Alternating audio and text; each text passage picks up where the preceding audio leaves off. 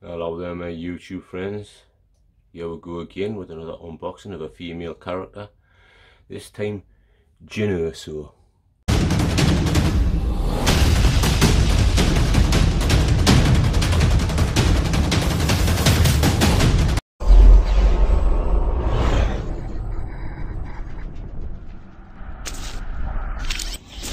So I'm not going to show you the rest of the box because pretty much this is a standard box. They're black all the way around. It doesn't even have Star Wars written on the top or bottom of this one. So, and this actually happens to be the deluxe version. It's the MMS 405 deluxe edition. So we're going to whip off this top bit to reveal the inner part of it, which I think is pretty damn nice. This one I will turn around for you just a slight bit to show you. It has a nice side to it. The back has all the warnings and what have you on. This side you can see has, I think it's the same as the Jared Imrie one. I think that one had exactly the same style of box to it. Yeah. So we'll slip that up and open her out. Oh, and again we've got a nice inlay. And again we've got a nice little bit of writing on here. Putting behind a checkered past by lending her skills to a greater cause, Jin Erso is impetuous, defiant and eager to bring the battle to the Empire. Used to operating alone, she finds higher purpose by taking on desperate mission for the Rebel Alliance. And then we'll drop this bit down. And there we go, guys. You can see that looks like there's plenty of stuff in there to get out and have a look at. So let's get out all the stuff that she's got and have a look. Again guys, this one came from eBay and I got it at a reasonable price, so I was very happy with that. Had to wait a while for it, but I'm not worried, you know. I don't mind waiting a little bit when I know for a fact I'm getting it at a reasonable price. It's when you pay the stupid prices that some people are asking for them second hand. This I'm pretty happy with by the looks of this, guys.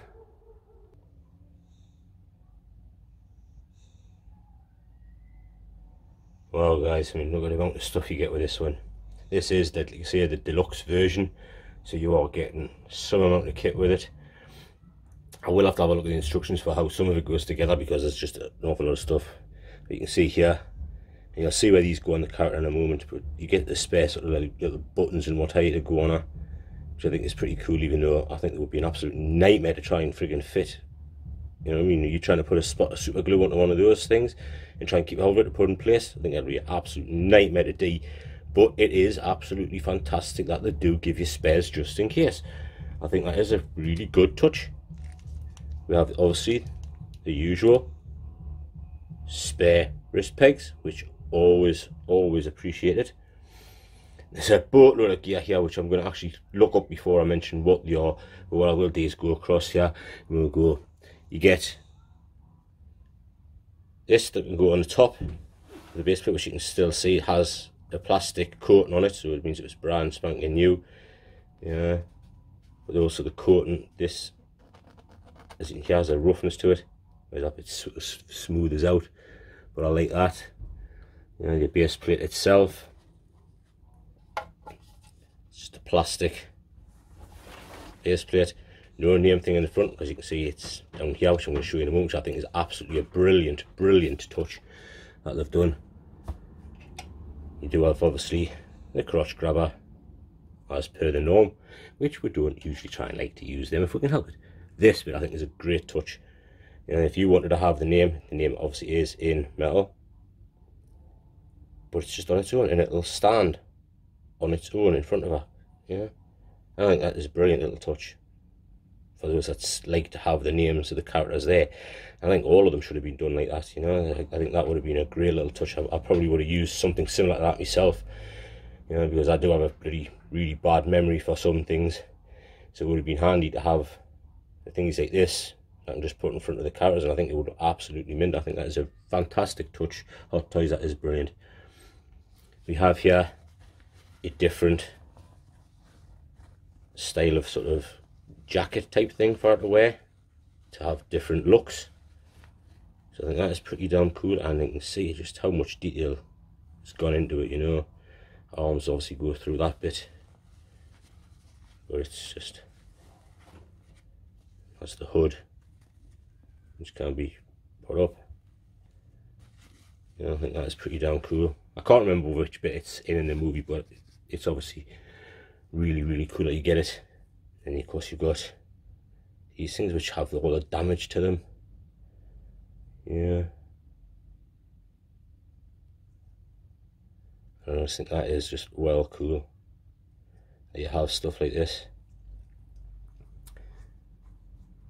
You have this brilliant helmet, which you can see attaches via a magnet, so you must have to take a hair or something off in order to fit this up. I mean, you just look at the detail. Yeah, anyone that sort of thinks these aren't worth the price you pay, you know, are mad. Let's just look at the amount of detail that goes into these things, man. These are 1/6 scale replicas of it, you know, and it's the amount of detail, the paint work and everything else like that. You know, it's incredible. This one still has the sort of foam in there to keep it in shape, which again was another sort of hat thing that she wore. I think that's pretty cool that you get all those things with it. This thing is tiny, absolutely tiny, guys. It's a tiny little necklace that she wore. Yeah, it's really cool that you even get that with it. We have a few different hands, which thankfully, if you look again, they will actually get the right amount per thingy, so they're like in sets. She does have one of these ones on her at the moment, a gun holding hand. Just again, just look at the details in these things. You know, the stitching effect that's on there, which is raised. It's not just a paint effect, it is sort of slightly raised. Yeah, I just think it's phenomenal, and the amount of detail that goes into these things.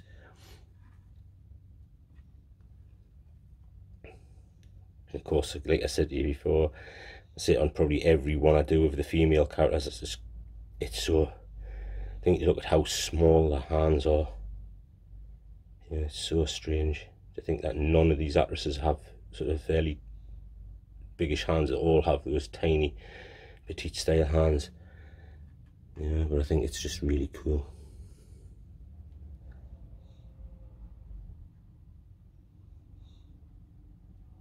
I just think it's great the amount of detail I can put into these things for such a small scale size. This, I've got no idea again what it was off in the movie, but I just think that, you know, the details that they put into these things is just phenomenal. You know, I think that's probably the date I think that you had to remove and put the new one in at the end, I think, if I'm not mistaken. But yeah, I'm mistaken, and I know for a fact somebody will probably say something. You're wrong, it's for this, man, Pillock.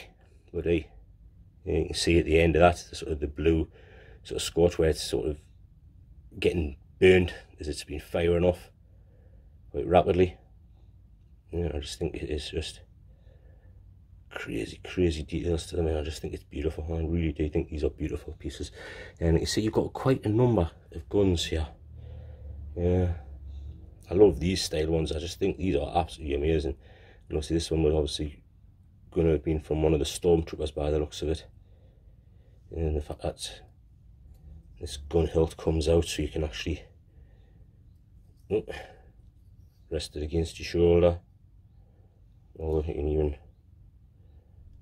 up against anything like that. It's just absolutely wicked. And the fact that it closes back up, but it's the detail. It's just always about the amount of detail that they put in. It is phenomenal. They're just gorgeous. And of course we'll have this bit, which is basically a face mask. And again, I mean, just look at how much details they put into these things, you know. It is crazy.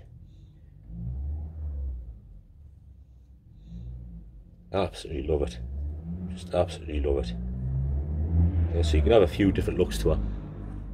And let's have a look at what these things are. I think one of these actually transforms into like a sniper rifle style thing, but we'll have a look on the instructions and I'll get back to you and let you know.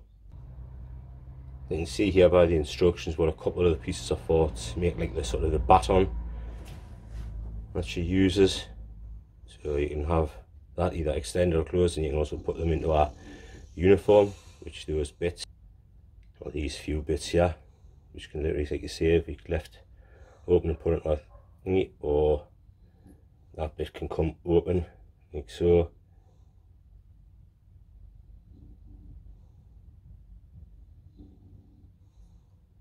I think that is pretty cool. Also found out that this bit here as well can go into there. So put that down here.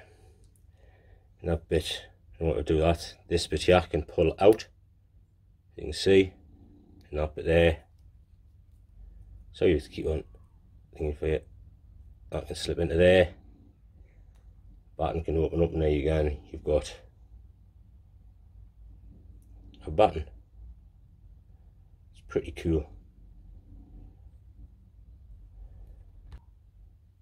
You can see here all those other bits can actually go onto the rifle, onto a pistol. Yeah, and you can make up actually 4 different styles with them. Yeah, so I think that is just pretty damn cool. Yeah, you can use a pistol and turn it into a rifle, turn it into a sniper, or just have it as a sort of bigger style pistol there. You know, I think that is pretty damn cool, pretty wicked that they can do that. Yeah, so all those bits and pieces there are for that. Now what I want to show you guys is the instructions that you're getting to show how the pistol can be transformed into more of the rifle. Okay, this bottom one here, just ignore. It's this one here you're looking at. Okay, so it's, you can see that bit can go into there, either that bit or that bit can go into there to extend it. This bit is supposed to slip over the top of here. You either put that bit in there, or you can supposed to slip this bit onto there, and then that bit attaches to the back. Okay, so you can see how it's supposed to go, and you're supposed to be able to do those 4 different variants. Okay, now I've been frigging around with this for ages. Okay, so you can see there, yeah, this bit, you see obviously there's the sniper bit, so that there, the way they've shown it, should technically go over the top of here, which it doesn't. Plus if you look on here, there is no way that that bit there can slip into that bit there. There's nowhere for it to slip into. Okay, and I've been looking and looking and looking, there's just no way, because that should technically go back and fit onto there like that. See, you can see how that's how it's supposed to end up going, but ain't no way that is going into there. Okay, no way on God's green earth. So the rest of the bits, this bit here, can slip onto the back of there without any issue at all. Yeah, boom, and it's on. See, so that bit's no problem. That bit works fine. It is interchangeable. They're stiff, you can see there, and of course this bit, don't want to lose that bit, this bit can fit into there with no issue at all to make that part of the sniper rifle. Yes, you can either have that bit in, or you can just have this snub nose bit in. Boom, like that. Them bits, no problem at all. It's the issue of that going onto that. Now the only thing I can think of is that this here is supposed to come off, because you can see how just here it's not attached to this back bit. See, it's not attached to there, but it's just, you can see the pressure I'm putting on my fingers, and that isn't coming up at all. Okay, so whether it's been stuck into place, somebody's pushed it on too hard, and the last thing I want to do is break this, because you can see how it's already starting to bend slightly and misshapen, because I've been trying to really get it off, you know, and I've actually grabbed it with my friggin' tooth to literally try and get it off. and it ain't coming off, and I'm not going to break it completely just to show you what it looks like. Not when I'll end up taking it back apart and end up probably just having that in a bloody belt and using the other blaster pistol, you know. I'll probably have a holding that blaster pistol there. You know, if I could have gotten it apart to show you, I would have done, guys, you know, because you know me, I like to show you how everything works. But that's the only thing I can think of, is that this is supposed to come off of there. You know, that is supposed to break into leaving just this back end here. From there, this bit here all comes off. But again, if you look at the instructions, do the instructions tell you to do that? No. By the looks of the instructions, that is telling you that that bit stays in place, and that top piece here supposed to fit over the top of it. If they want to make the instructions clearer, they should show that that bit's supposed to bloody come off if it's supposed to come off in order to fit it. But it doesn't show you that, so that's a bit stupid on their behalf, if you ask me. You know, that it doesn't show you that if that's what it's supposed to do, if that's supposed to come off. Plus, it's literally, you can see the pressure I've got with my fingers there, and that ain't coming off. You know, that just isn't coming off easily, so you'd end up having to use pliers or something like that and hope you don't really break the damn thing, which, to me, that ain't a good way to go. So, I ain't taking it off, guys. It's going to stay on there as it is. You know, and I ain't going to show that part of it, so there you go. But that's my take on it. That's how I think it's supposed to go. But, you know, if somebody already does know, maybe they can show it in their own video and show people how it's supposed to work. Because I can't get it to work, and I ain't going to sort of pay about trying to do it. I'm not going to try and break it, just get it done. So now what we'll do, we'll go on and we'll have a look at the figure herself. Now I'm hoping, like me, you can see the likeness there to Felicity Jones. I think that's a pretty damn good likeness, the facial features wise. Also, you've got to remember the camera as well sort of slightly alters the features a little bit, you know. So with the camera it may look sort of slightly darker, or a face might look slightly fatter than actually what it is when you see it in person. That's what you've always got to watch for with these things, you know, when you're seeing people's reviews and you're seeing things like that, is you've got to think to yourself, sometimes the camera alters either the tone, the slight coloration, or actually the actual features themselves can make them sort of slightly plumper than what they actually are when you see them in person. You see, you have to realise that, guys, you know. Sometimes that when you see a review and you think, oh god, that freaking face sculpt doesn't look that good, yeah, you're saying it looks great.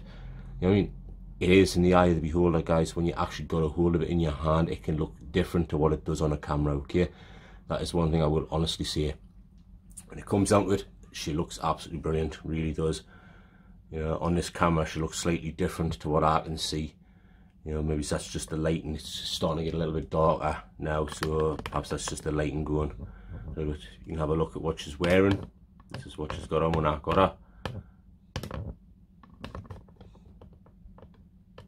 I think she looks pretty damn good. What she's got on. And like you say, when you look at the stuff you've got to go with it, it basically tells you you've got 3 different looks to her. Now I'm not going to go through all those 3 different looks, because that would make this video way too friggin' long, and I'm just, people won't watch my videos to start with. So if I've made a video that's like nearly three quarters of an hour long or more, like Dean Knight does, people aren't going to watch me, you know. Whereas people watch Dean Knight, I watch Dean Knight, I love his reviews, you know. He goes very in depth. But I'm not going to do that, because people aren't going to watch mine. You know, if I go anything over 20 minutes, I have trouble with people watching them to start with, so I'm not going to go too much into it. All I'm going to do is give a quick rundown again on the just sort of different quick aspects of it, and then put out what I fancy are wearing, and then that'll be it. She'll go up with Chirrut Imri, and that will be it done. So what we've got articulation wise, pretty much you can see she looks right down, but it is going to make that gap in the neck there, which is something really you don't want too much of. She can look up quite a nice way as well, which is pretty damn good, you know. When you're talking about pretty much almost, she can do almost like a flying style pose, which is better than what most others are. You know, you've got flying characters that can't even do that. I can't even do that with me Superman, which is what I wanted to be able to do. You know, so that is wicked that you've got that much moving, and obviously you can. The head comes off very easily, because obviously they need to be able to change the outfits and what have you, so the head does come off easily. Shoulder wise, you can see she actually raises up over slightly, which is pretty good. You know, most of them get stuck at 90 degrees. She's actually going above the 90 degrees. You know, so that is pretty damn good. You're getting a decent amount of motion there. Forward motion. Yeah, you've got basically 90-degree angle. It's cool. Backward motion. Pretty much go 90 degrees backwards as well. Yeah. There is actually a slight butterfly joint in there, but it's stopped mainly by what she's wearing. Okay, so that's what you've got to watch for with that. The butterfly joint is there, but what she's wearing is going to sort of stop some of that. Elbow wise, you can see there, it's a double joint, which is perfect. It's what you really want in a character. Like I said, they would be unsightly if they weren't wearing clothes, but the fact they're wearing clothes, so what does it matter? You know, it's not going to worry you. Wrist wise, spins, you have some inward flexion, but obviously again it's a case that it's due to wherever the peg happens to be sitting. You just have to move the peg around to get whatever type of flexion you really do want out of her. Yeah, so that is good that we've got full range of motion. You know, it gives you really good things. So you can even have a bloody thing going behind her head. It's like she's grabbing something. So half the time you find that even trying to do something like that with the likes of a Deadpool character is pretty hard, because you'd like him to be able to do something like that in order to grab his katana from behind his back. So it's good that they've got them in these female characters. Yeah, so let's spin down and have a look at these. The waistline itself, a little bit more, you can see, yep, you've got some movement there. It's a movement backward, which is brilliant. It's what you like. And then of course we go to the hips itself. Basically that's as far as you're going to get with the material in the pants, but it's good enough, I suppose. Flexion in the hip,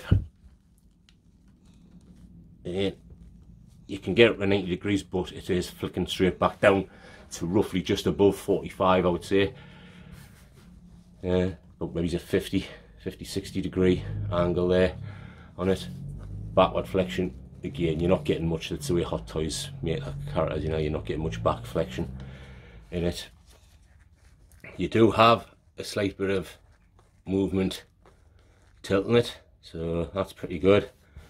Knees wise, double bend.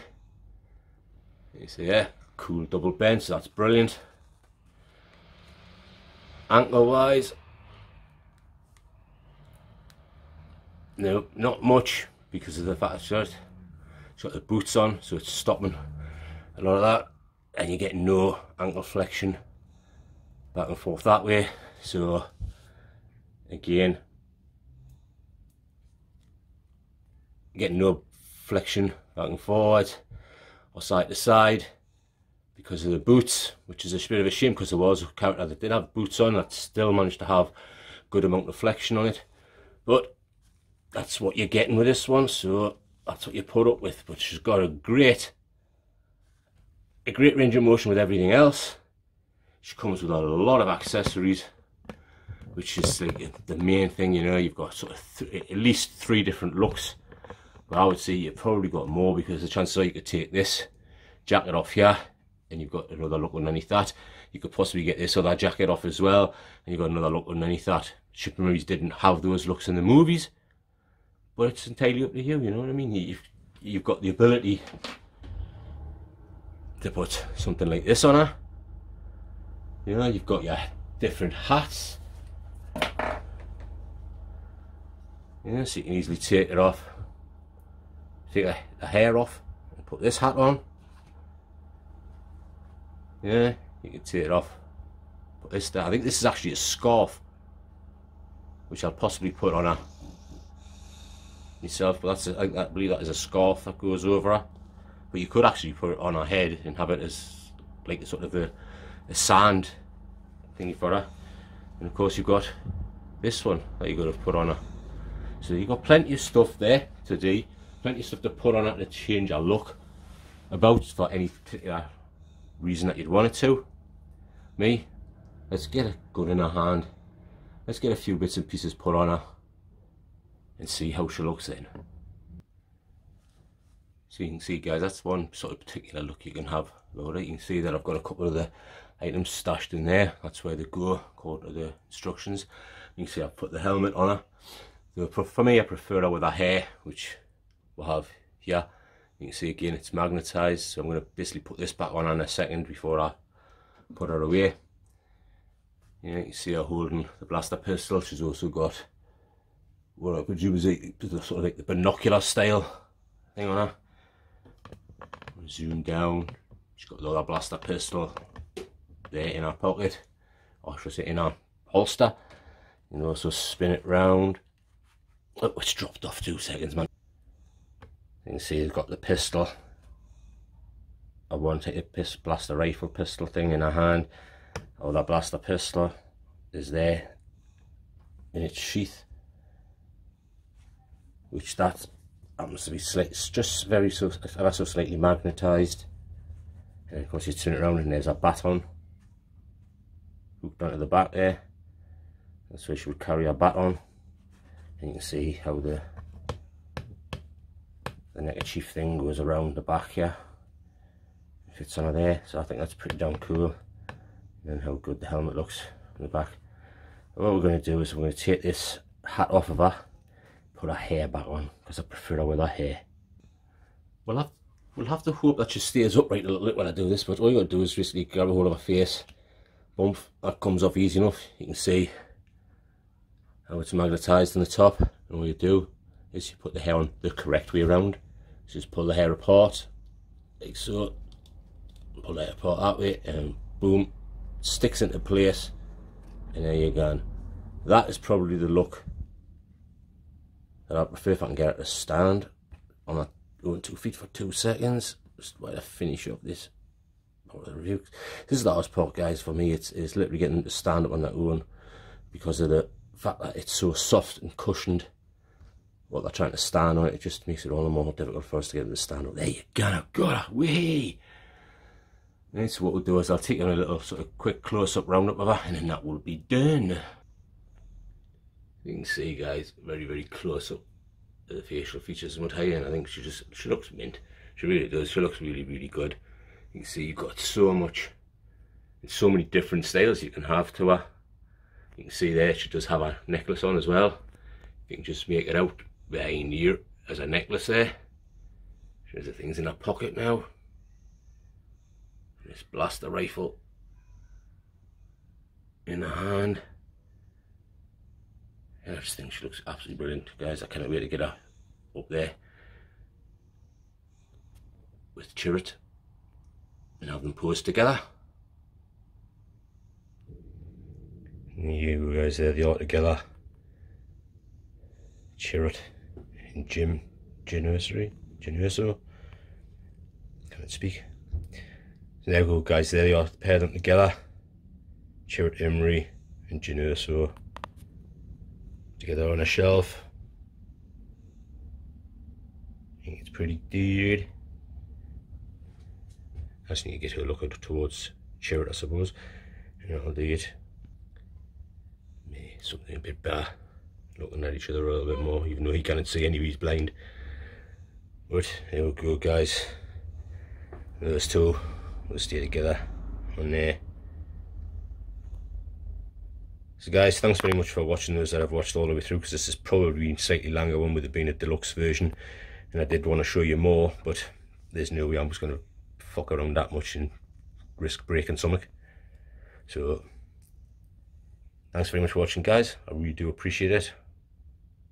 Yeah, please comment down below if you want, and I will catch those that will come to the next one in the next one, guys. This is the Bearded Nerdy Oaf, and I am out of here.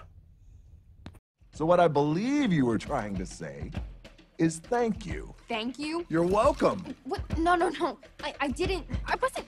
Why would I ever say that? I mean,